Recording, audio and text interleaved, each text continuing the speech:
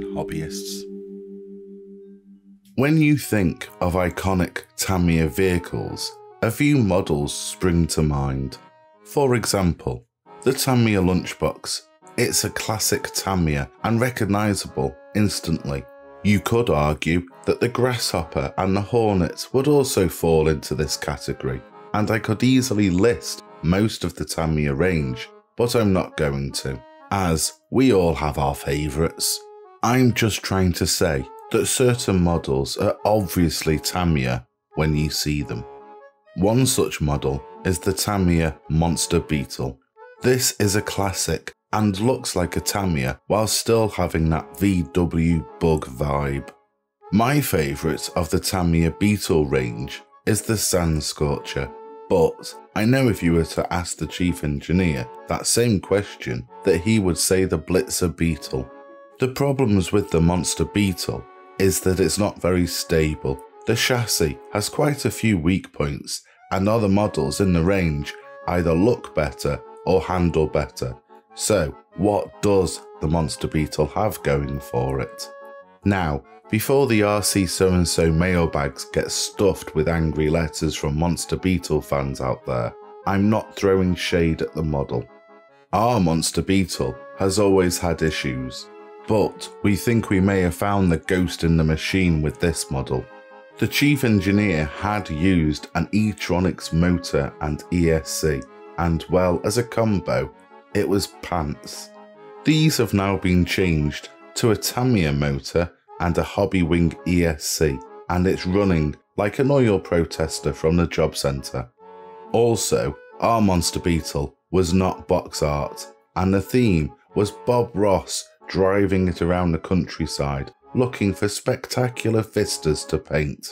But this theme didn't really seem overly popular. Seeing that the insides have been restuffed, this would be an ideal opportunity for a redesign.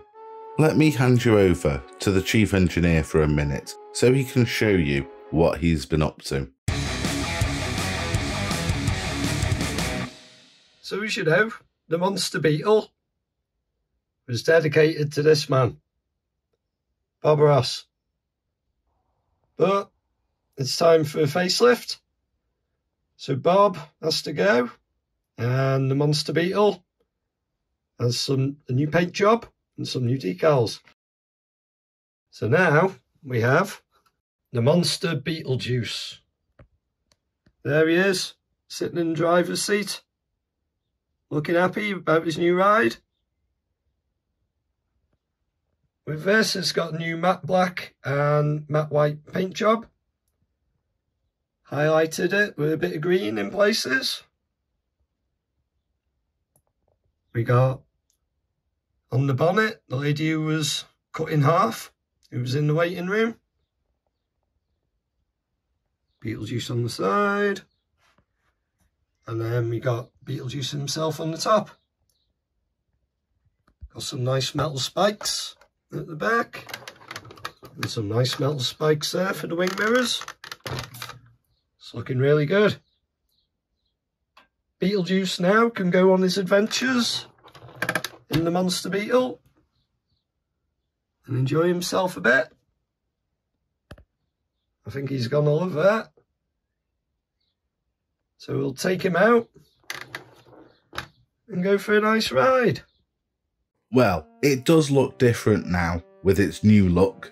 We will though have to make sure that we don't say Monster Beetlejuice 3 times in a row, or it could end up in disaster. Before we take this out to some planned locations, it needs a test run to make sure that all the gremlins have been removed. Soon you will all find out about our recent trip to Buxton, which we will be dubbing as the wettest place on earth. Whilst there, we found a pleasant looking pavilion gardens. Before it got busy for the day with wet tourists, we headed to a quiet spot to test this Tamiya Monster Beetlejuice and see how it is handling now.